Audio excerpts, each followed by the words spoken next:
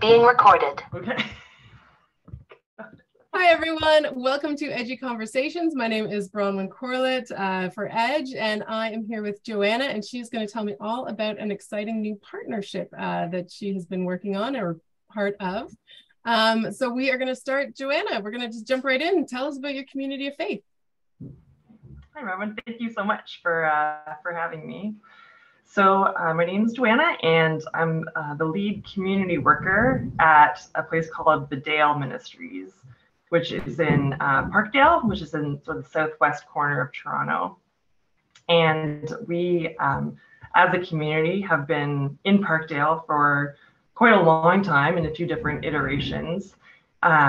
We historically were Parkdale Baptist Church, and then the neighborhood of Parkdale went through quite a lot of changes over the course of the last 100 years, going from a very affluent neighborhood to one that is marked by more poverty and mental health. And so the Dale has sort of changed along with the neighborhood. And so right now we're a nomadic community, so we don't have space of our own. We partner with various organizations in the neighborhood to use space and to both receive hospitality from these organizations and also offer hospitality to folks in the neighborhood who need friendship, which we all need, or food, which we also all need.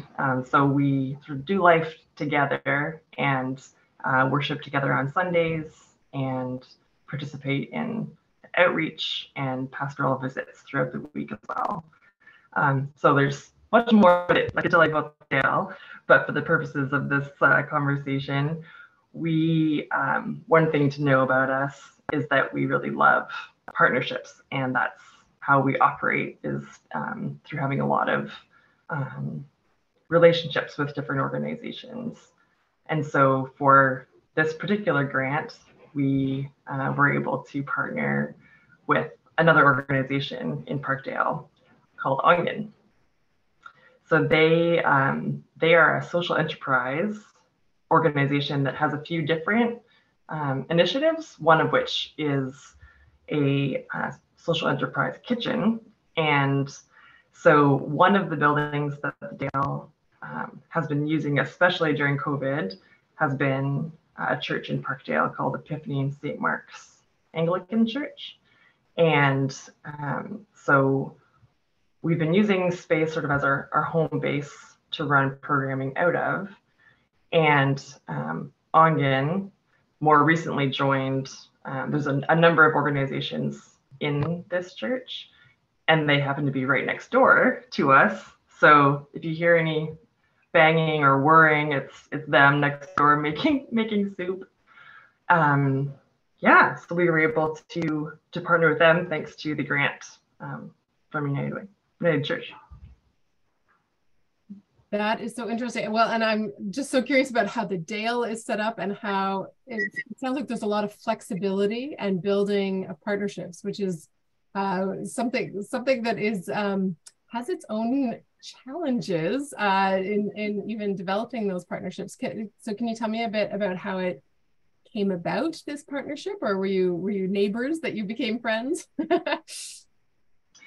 Yeah, it really was mostly from being next door neighbors in this church that we became aware of each other. And then a couple of staff members from EDGEy who don't work right in the kitchen, but have other roles in the organization.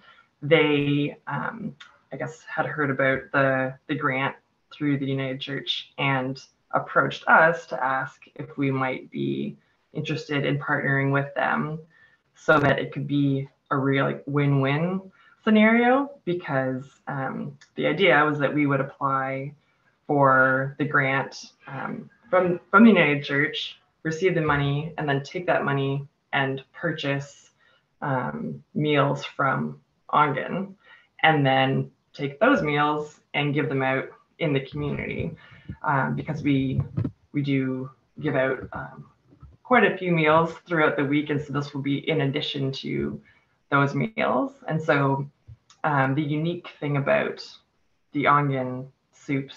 That program is called All Dried Up. So they create these really nutritious soups and chilies, and they're expanding into other things too. But they started with soups and chilies, and they create them in the kitchen next door and then dehydrate them and package them into little, I should have brought one, but so they're, yeah, little packages like this with instructions about how to rehydrate them. So all you need in order to use this meal is some way to access hot water. So a kettle or even just really hot water from a tap. So you like reconstitute it.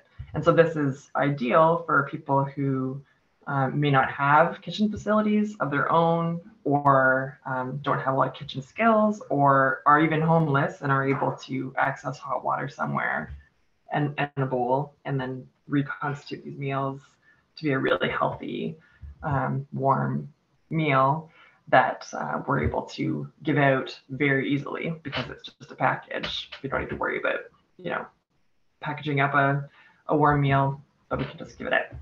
So yeah, so it really was just because we were neighbors and we were approached to apply for the grant, and it just made so much sense. Right. Yeah. Mm.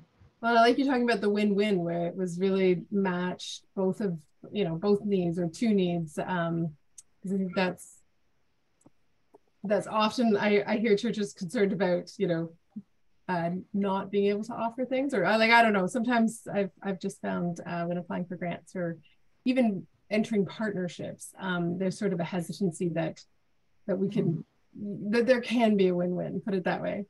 So what has surprised you in this relationship? Is there anything evolved out of that? Yeah, I would say what has surprised and delighted us is that because we have this partnership, we're now more than just neighbors, and we are starting to get to know the staff who work at Onion a little bit more. And as we have done some promotional videos and things for this partnership too, even that, just making a little video together has created or deepened, I guess, relationships. And another sort of delightful thing is that because we are literally next door, the sort of admin costs or the transportation costs that normally you would need to work into a grant, like there is no transportation cost because we walk honestly 5 steps next door, get the soup, and walk 5 steps back to our office and then distribute the meals. So that's been, I think, when other people hear about this partnership, that's been the surprising thing. It's like, oh, it really can be that easy, which also is what made it make so much sense. Right. And working with one's neighbors. So it sounds like things are, I guess, evolving organically by what you're saying too. But do you have an idea of where you see it going? Is there any hopes or dreams for what's to come? So we have funding for the rest of the year. So to be able to distribute, I think the total is over 600 servings to the community. And yeah, if we continue to get funding in the future, we would love to keep partnering with them, because again, it is such a good thing for the community and supporting a social enterprise and getting to know our neighbors. So yeah, we would love to continue if we're able to.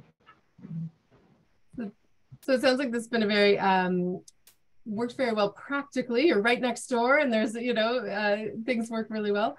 And where or how do you see the spirit at work in this partnership? Well, I think going back again just to deepening of relationships, which I think is what the spirit is really all about. And so I do see I love the idea of the Trinity, being sort of the original community, like Father, Son, and Spirit being this relationship. And so anytime that I see relationships in community deepening and becoming more rich and mutual. I think that to me is always evidence of the Spirit. And so I feel like in this way that may not seem like church from the outside, it really, I think, is. And we say that at the Dale a lot, that everything that we do, not just our Sunday service, but all the things that we do, eating together and making art together and, discussing the Bible together and creating, meals and distributing them is all church, because it does all deepen that relationship and the community that we are able to be part of here.